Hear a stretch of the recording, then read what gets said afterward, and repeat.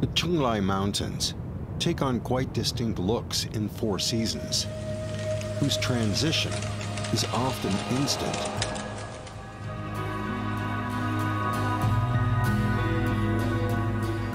The autumn breeze spreads the hues across the mountains. This season is a riot of colors.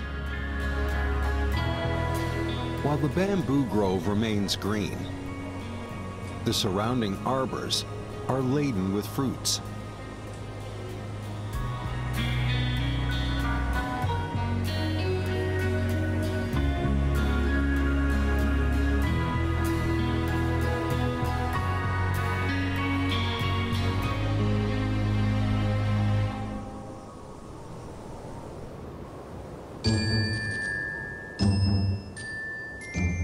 On a rowan tree, a chipmunk darts back and forth.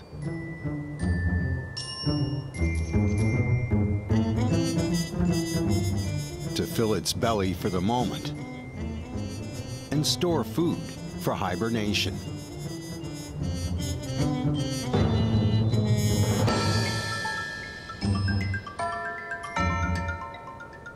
It scans through the tree and finds its favorite snack. It sets the table and prepares to enjoy its meal. Then it decides to make a change. Look what it has found. These are berries hidden in the tree hollow. This is most likely someone else's winter storeroom.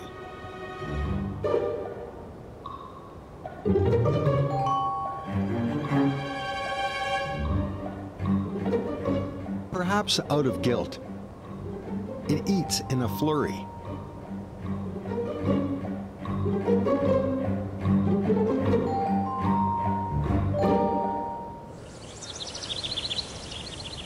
Another reason for the chipmunk's eagerness is the presence of potential food muggers.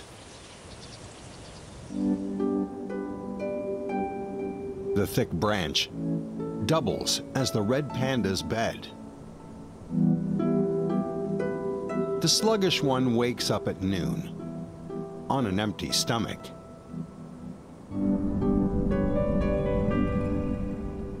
The red panda prefers to stay aloof from its peers and is called mountain slacker by local people.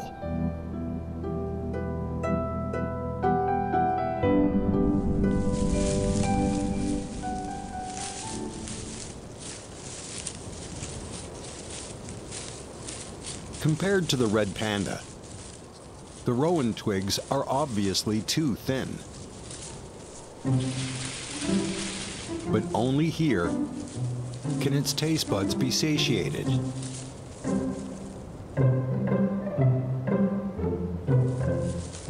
It gingerly perches on the branches and stretches to grab fruit. It chooses meticulously,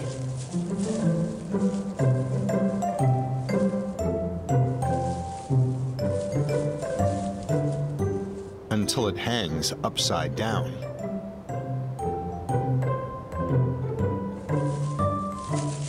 It waddles around and eats its way across the branches. It changes positions frequently, as if cherry-picking from a menu. Whether it prefers sourness or sweetness is unknown to humans. But with such low efficacy, it may take a day to eat its fill.